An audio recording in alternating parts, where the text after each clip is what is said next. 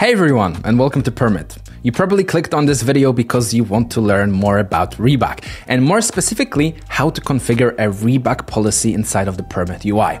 Well, you came to the right place, and if you weren't familiar with, ReBAC is one of the far more granular and more difficult permission models that you can actually apply to control access in your applications. Now, ReBAC stands for Relationship-Based Access Control, and in this video, we're going to walk through a very simple demo of how you can configure a ReBAC policy in the Permit no-code policy editor.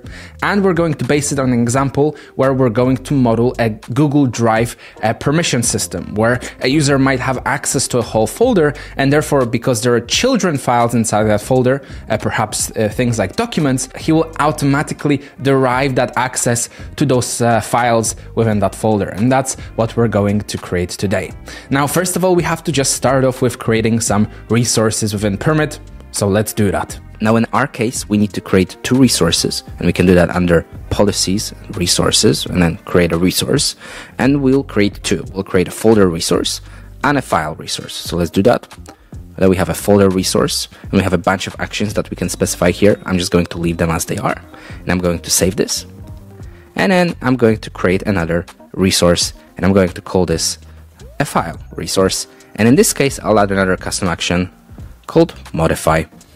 And as so, we can just save those changes, and what you'll see is that we have two resources populated here with all the specific actions that we defined. Now, the next step in creating this ReBAC policy is to define the relationships between the resources. And the relationships between the resources signify how those resources are connected to one another. Now, in this case, we need to add a relationship for the folder resource. So we can just go ahead here and click on Edit Resource.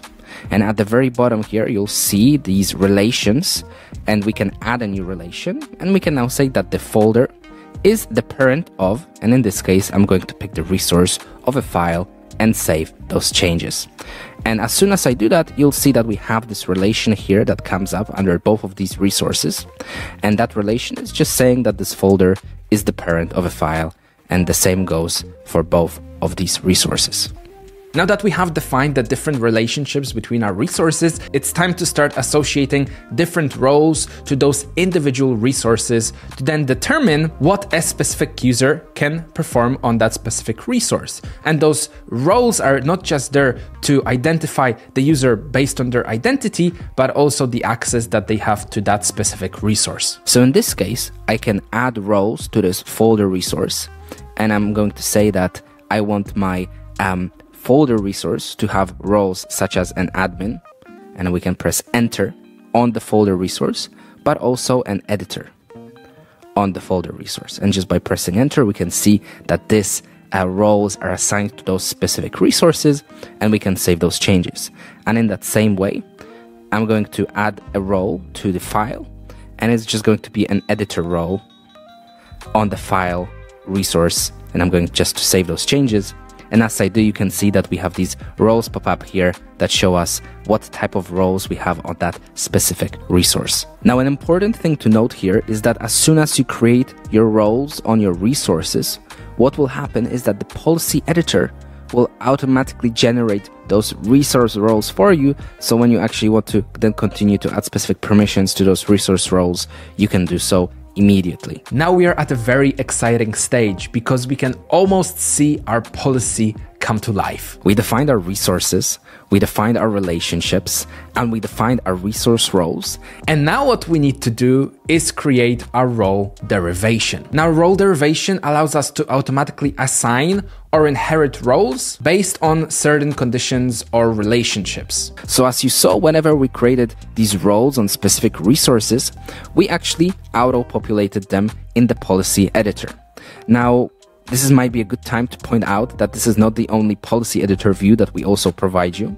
You can also change to the grid view right in the top right corner, and what you'll be able to see is all your roles and all your resource roles at the very top of that grid, and on the side you'll be able to see all your resources with all the actions defined. Now let's say we want to create role derivation for the editor role on the folder resource. It's just as simple as clicking this and editing this role. And as we scroll down, you'll be able to see that under the ReBAC options, we can add a derivation. Now, this derivation essentially will say and state that anyone who has the editor role on the folder resource will derive access to an editor role on the file resource when, and here is where we specify the condition, a folder is the parent of a file. And as you create this derivation, you'll see a very human readable like example where a user who is an editor on a folder will also be an editor on a file when a folder instance is the parent of a file instance. And as soon as you're happy with those changes, you can go ahead and save this role derivation. Now, as soon as you save this role derivation, you'll see that we get a little icon populated by this resource role, and it will just show you this whole definition as a shorthand that an editor role on a folder resource derives access to an editor role on a file resource when the folder is the parent of a file. And that is it. Our ReBAC policy is now configured.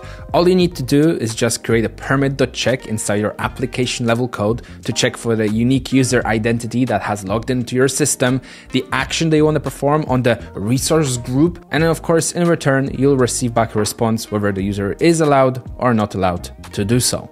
Now, if you want further information on ReBAC, make sure you follow the links in the description to our documentation. And also, if you need any help and support, make sure you join our community. I'll also leave the link in the description below. But for now, thanks for watching, and I'll see you in the next video.